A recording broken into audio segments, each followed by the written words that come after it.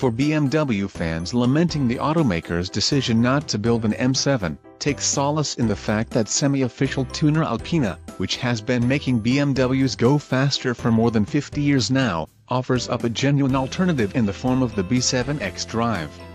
Now a new generation of the BMW Alpina B7 xDrive has arrived. The car is set to go on sale in September, as a 2017 model, and we'll get our first look at it during next month's 2016 Geneva Motor Show.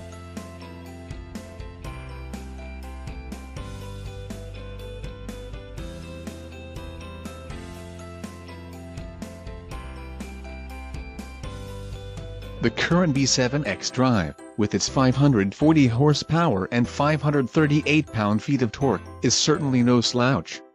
However, with Mercedes-AMG's S63 packing 577 horsepower and now Audi's S8 Plus packing as much as 605 horsepower, Alpina's engineers knew they needed a proper response. Thankfully, they've delivered in full with the latest B7 xDrive.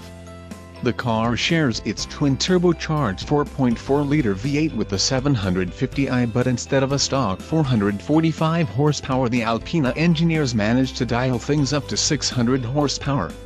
Torque is up at 590 pounds-ft.